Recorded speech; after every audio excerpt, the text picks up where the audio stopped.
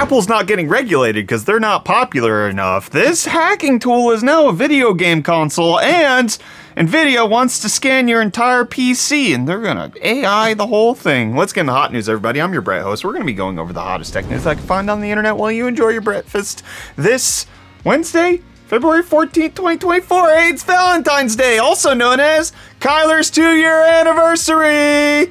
I'm dying.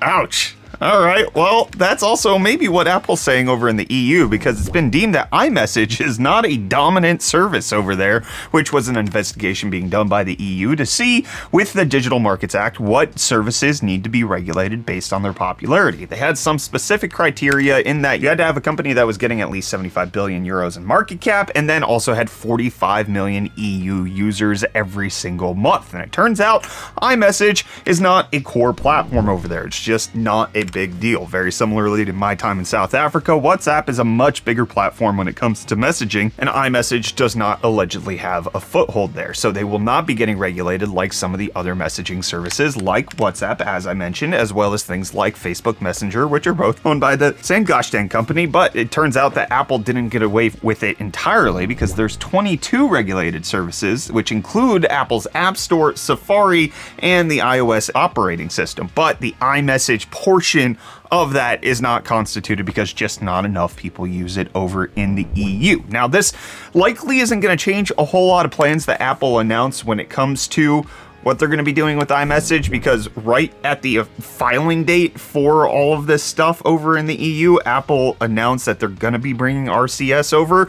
So it maybe felt like Apple thought regulation was coming, but it's not, or maybe some other part of the regulation is going to hit the iOS operating system, and so they need to have RCS support anyways. So it's intriguing, but this really isn't likely to change a whole lot on the roadmap of what Apple was going to do. It just potentially can make trying to force them to do the right thing later on a little bit trickier when it comes to legislation for that, because again, iMessage is not a big deal, and just like USB-C, it appears like the EU is forcing all of these decisions that Apple's trying to do, and if they're not scared of the EU anymore, then maybe Apple's just going to continue to do what they want. Let me know what you think of iMessage not being a core platform important service over in the EU while I let you know about today's video sponsor. I'm calling out a large section of our UFD audience, the IT crowd, not the show, because I have a very important message. Pulseway wants you to know that you can finally actually clock out. And also, they're today's video sponsor.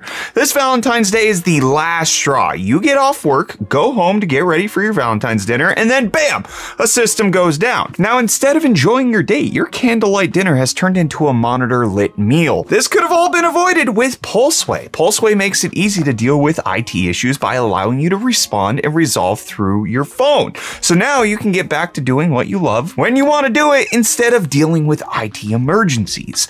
Pulseway lets you monitor everything you can think of, all from their convenient and easy to use dashboard. Check up on servers, deploy fixes to individual machines, review and fulfill reports all in one place, and from both your desktop and mobile. It's easy to add more devices so you can continue to manage and monitor wherever you go. To celebrate the holiday, Pulseway wants to share the love with you by sharing an exclusive offer. You can use the link in the description below to claim your free trial of Pulseway. Manage, monitor, and fix IT issues with love. Show some love to Pulseway with a big thank you for sponsoring today's video. Turns out Tesla's also got a little bit of a Valentine's Day surprise for one of their purchases of their vehicles, because they've updated the yoke steering wheel to be way less stupid. Turns out that the new yoke steering wheel that they're implementing in the cars actually has a physical horn, which is not the way it was before. They got rid of the stalks. You have to press buttons on this stupid yoke steering wheel to activate the turn signals and everything else. It also was that you had to do that for the horn, and that the center part was just an airbag and nothing more. They've updated it to where now you can hit the horn. It's a horn again.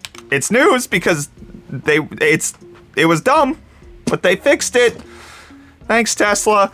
Which, I don't know how dumb this is, but Flipper Zero, one of the most popular little hacking tools that has all of the different gizmos and gadgets that you need to do a whole bunch of different things, actually is getting a new video game module that's going to be powered by Raspberry Pi. This little device actually can run Doom and do a whole lot for you, including some motion control. So it's going to have a gyroscope accelerometer, it's going to have USB Type-C, it's going to have a GPIO breakout so that you can control that separate from the Flipper Zero, and then additionally it's going to have video video out. And if you read their specifications on what type of video out, it's going to be a DVI-D signal that's going to be 640 by 480 at 60 hertz, but they can't say what type of port it is because there's copyright restrictions with HDMI, which we actually did a short on this, which you can check out right up there, about how this is like a thing. Like the counterfeit HDMI cables is like all of the rage because HDMI really is just like a copyright protection more than anything. You can have all the same specifications, but you gotta pay to be certified, and it's a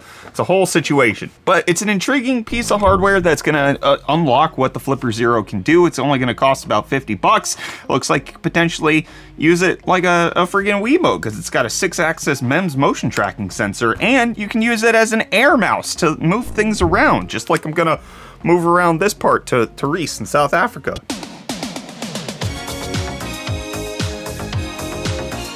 Thanks for the deals, Reece, and Prime Video is giving everybody a worse deal when it comes to the videos because they are charging for ads. It's going to be $3 a month in order to actually get the non-ad version of Amazon Prime Video, but this is a known thing. Turns out that it's a little worse than that because it's now being found that Dolby Vision and Atmos support have also been cut from those who are not paying. This is not something Amazon publicly disclosed. It's just something that people are discovering as they're using the service. This is likely so that Amazon doesn't have to pay for Dolby licensing to the people who aren't paying them even more. But in case you're one of those people who feel like you are paying for it, you have a Prime subscription, what the heck is Amazon doing? Well, there's a new class action lawsuit against them for this very move, with the basis being that if you already have a Prime subscription with Amazon, you are in fact paying for it. So for them to charge you an additional price is them just screwing you. It's taking extra money for a service you already pay for. Let me know how you feel about that. And Windows 11 feels bad about older CPUs. They hate them. That's one of the reasons why you have to have Ryzen 2nd gen when you're trying to install Windows 11. Otherwise, it's unsupported. Turns out, with the latest update that's going to be coming out later this year, they're getting rid of more CPUs.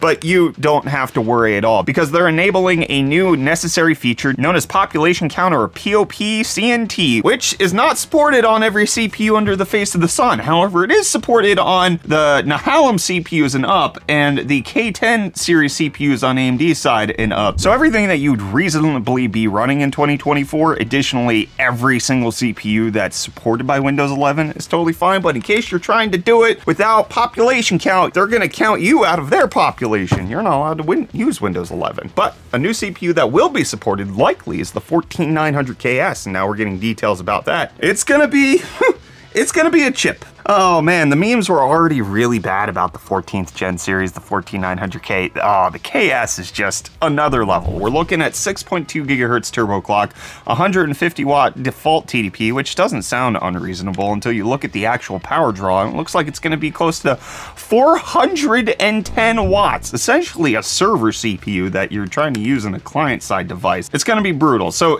410 watts is a lot.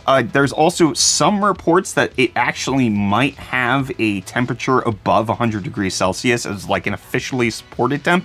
Might go to 105 to 110, somewhere in that region, where Intel is saying, hey, yes, it's reasonable to run this hot. It's totally fine, which, trying to cool 410 watts, my goodness, who's buying this? Who wants this? I don't quite know, but Nvidia thinks a lot of people want more AI. We don't really talk about this too much in hot news, but Nvidia did pass the market cap of both Google and Amazon recently. They came down a little bit, but they're flirting with being the 4th most valuable company in the US based on their market cap. It's absolutely insane this AI drive has been on their business. It has obviously revolutionized where they're actually making money, but the stock market's taken it to another level when it comes to predicting what they're going to be able to do in the future.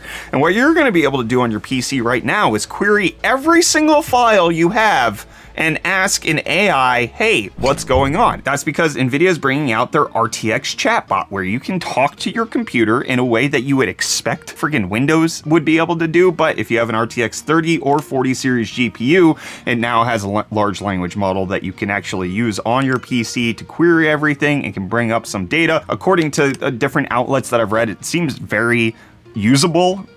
if you have a ton of files, if you've been using your computer for a while and you just want to get some details on other things that you have on your PC, this RTX chatbot can do it. But the weird thing is, it's just like, that's what I want Windows search to be. When I pull up friggin' Windows search, I want it to be able to query everything that I want it to, and I would want Copilot on Microsoft Windows to be able to do this exact same thing. But instead, what I get is something that sometimes searches the internet for what is clearly a local file or even a local executable. If I just installed a program and I'm trying to launch it, you're not going to present to me the .exe at the first sign? What the heck? The fact that this is so usable for Nvidia shows that there's a lot of work that needs to be done on Microsoft's side to get their operating system up to snuff, but it's a feature that Nvidia is putting out there for free. You can check it out. No word on if AMD is going to support it, and no real word on why the RTX 20 series isn't supported, because Nvidia seems to just kind of indicate that you need tensor cores, but the 20 series has that.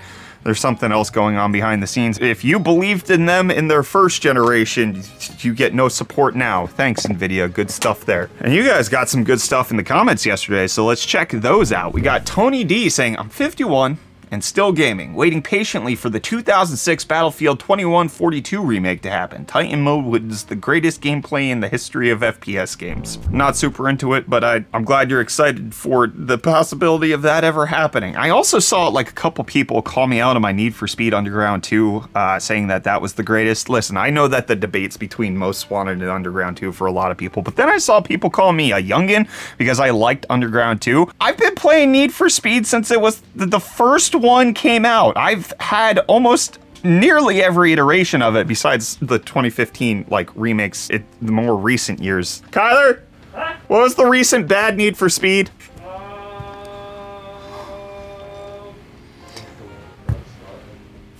Unbound. Yeah, Unbound. I did not. Well, that one got better reviews. I think it was the one before that. I've been playing Need for Speed for a long time. And we got Farb saying, that's ludicrous. That's a good pun. The guy from the Super Bowl? The guy from the Super Bowl. I was so excited when he showed up. I was like, it's ludicrous. I haven't seen him in years. I haven't watched any of the I was gonna say Final Fantasy, Fast and the Furious. Goodness. The Finnish techie saying, I too have been to a Busisi's and loved it. The chopped brisket sandwiches were delectable. And then Vela saying, Busisi's? It's Busisi's. I know how you're supposed to pronounce it, but I have many friends in Texas, and I know that Texans take it way too seriously, so I intentionally just absolutely destroy it. I know like the joke pronunciation is Boosies, but I took it a step further to make it clear that I'm like intentionally antagonizing you with my pronunciation of the beaver. Is that why they call it Boosies? Then we got Wall saying, pronounce the K in breakfast. There's no K in breakfast. I'm saying breakfast, man. Everybody's just harping on my intentional minstrel pronunciations. I did not say menstruation. Oh, no, I know. Well, I'll see you back here for more of the Haas Tech News tomorrow. Enjoy your Valentine's Day. Or don't, I don't, do whatever.